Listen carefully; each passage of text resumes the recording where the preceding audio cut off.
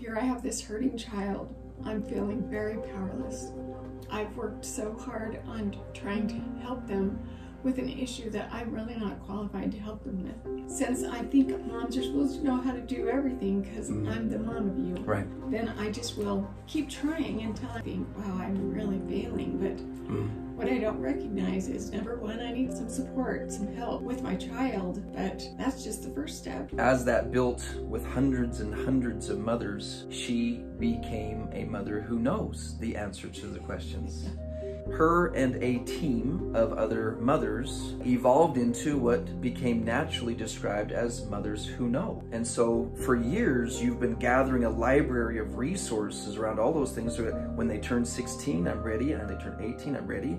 And then when you hit this whole new disruptive pathway, so scary. It's so scary. This isn't new. This is something we've been fine-tuning so that when you as a mother have handed your child to a safe place, you now have a full life raft with food and water and resources in it for you. It's ready. It's right here ready, and it's free.